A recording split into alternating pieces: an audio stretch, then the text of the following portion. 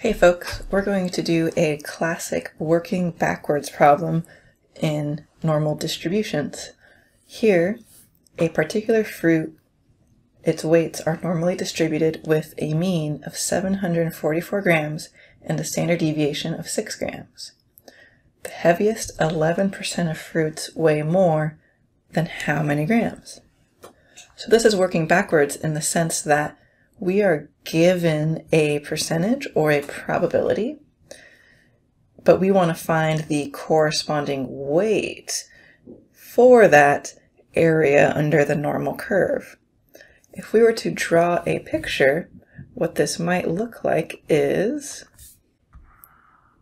normal curve, mean of 744, x is our variable, and we want to identify the area.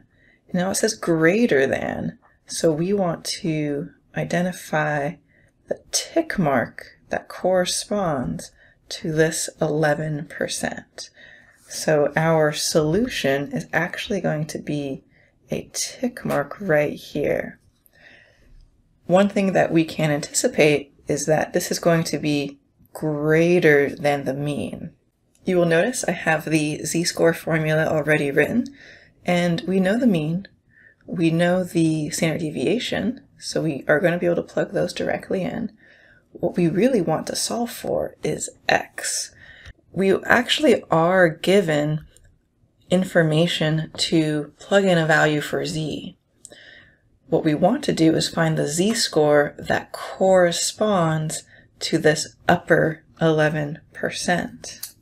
Since we know that the upper 11 percentile is what is desired, we want to consider what's the area to the left of this tick mark. Since the total area is a 1, the area to the left of our desired tick mark is a 0.89. We want to consider the left-sided area because we are working with the z-table, and the z-table is structured to provide probabilities to the left of a desired tick mark.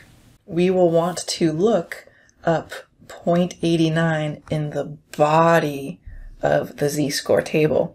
Let's take a look. So here is our z-score table, and right now it's on the negative side. We want to go over to the side that contains positive z-scores and find all up in the mess as close as we can to 0.89. Now I'm looking, and I have found a couple candidates right here.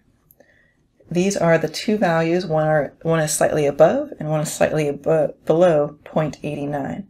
But certainly the one on the right side is just a hair closer. So we want to isolate this location on the z-table, and what is the corresponding z-score? Because it's in this row, that means it is z-score 1.23. This row and this column indicate the z-score is 1.23. Now that we have our z-score of 1.23, we can plug that z-score in along with mu and sigma, and we'll be able to solve for x.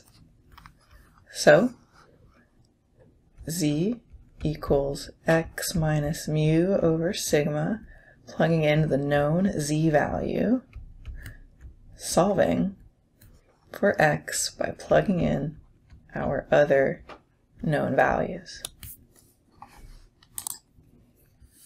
Multiplying both sides by 6 results in the left-hand side being 7.38, and we've got x minus 744.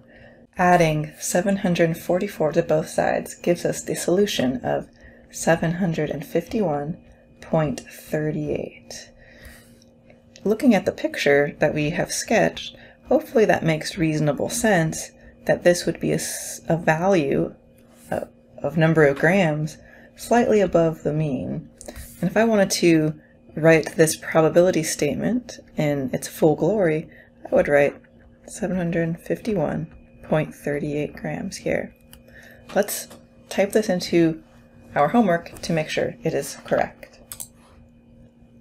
Since the homework is requesting the answer to the nearest gram, I have rounded this to 751 grams.